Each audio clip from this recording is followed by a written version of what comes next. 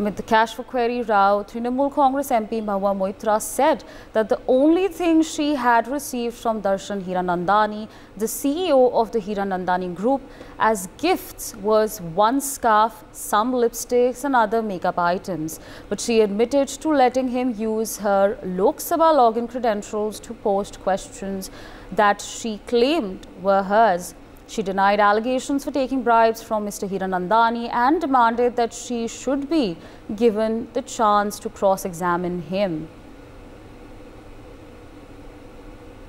Of course, this is the latest that we're tracking on the broadcast.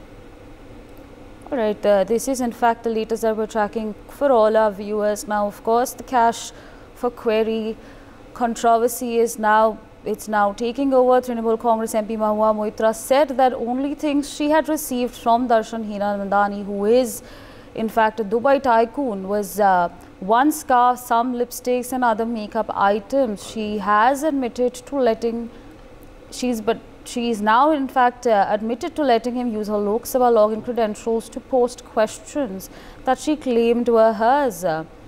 She denied allegations to taking bribes from Mr. Hiranandani and demanded that she should be given another chance to cross-examine. For more such videos, subscribe to the NewsX YouTube channel, hit the bell icon.